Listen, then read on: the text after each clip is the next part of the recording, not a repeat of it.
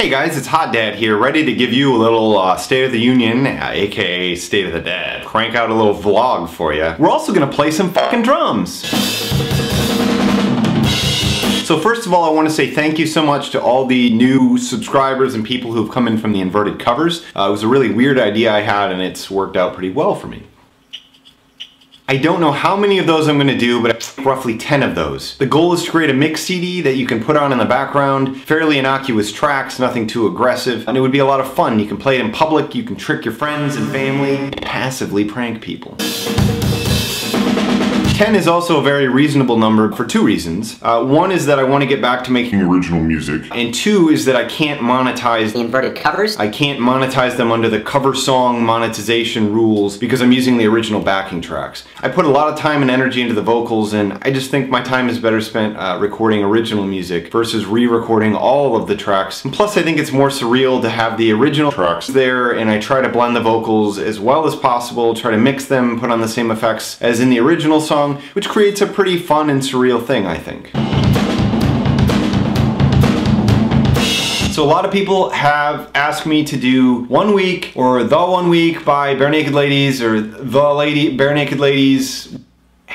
I don't think it's possible to sing it backward at full speed. There are certain syllables and consonant sounds that need to flow into one another, and it's just not gonna happen when it's backward. However, I've done a sample here where I've slowed down the track, I've recorded it, and then brought it back up to speed. So please give it a listen. They can break a make on a shake against thinking they like I flavors the finest, the is vanilla like I should see gotta know you then cause we're gonna is vertigo the dangerous so it's cause wait for a sign to have you. So maybe you're thinking, that sounds pretty cool, or maybe you're saying, that sounds completely incomprehensible and I have no idea if he's actually singing the real words. I don't know which way you feel, that's why I want to hear your comments. I want you to weigh in the comments section and I want to hear what you think about that. If you want me to do the whole song, I will do it, but it's going to be slowed down and sped up. I just want to make the song happen if you want it that badly. But this is what it will sound like, so yeah, there you go.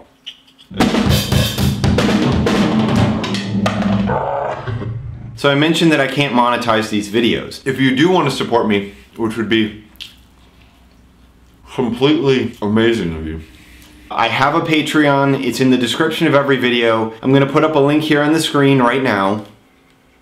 If you want to support me, which would be awesome of you, it would be terrific. I would be so grateful. That is the best way to do it.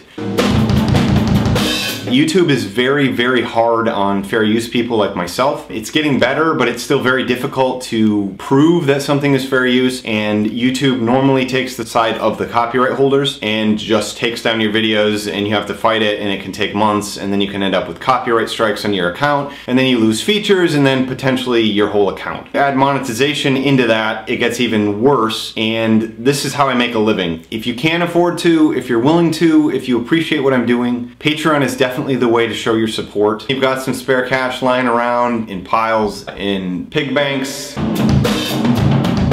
Also, to all the newcomers, I'm doing inverted covers, but sometimes I do really stupid, graphic, vulgar tracks like Booty Ball. I've got songs about penis tips, and I do some of this stuff, but that's who I am as a content creator. Sometimes my songs are just G-rated, sometimes they're for all audiences, sometimes they're rated mature, like premium cable network programming. You know, I like to swear, I like to say fuck, I like to say shit, I like to write weird songs about weird subjects. That's one of my strengths. I like to write the songs that nobody else will write. And sometimes they're really poignant tributes to fast food. And I won't go and eat at Artie's. Sometimes they're, I don't know, songs about piss and other stuff. So yeah, I love you guys. I'm gonna try to check in periodically in these vlogs and just say hi, show my face, show my guts, show my heart and soul, show all my parts. Love you all, so glad you're here. Let's do this.